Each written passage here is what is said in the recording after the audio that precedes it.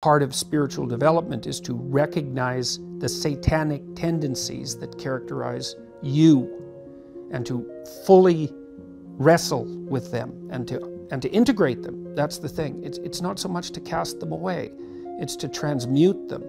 You know, and you can see the difference between people who've done that and people who haven't, at least to some degree, because people who haven't integrated the shadow at all are naive.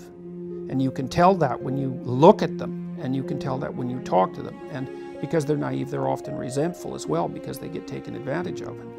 And someone who's integrated that more, they're dangerous in the martial arts sort of way, which is they're dangerous, but they don't have to use it, because their presence radiates the potential for havoc. That's the right way of thinking about it.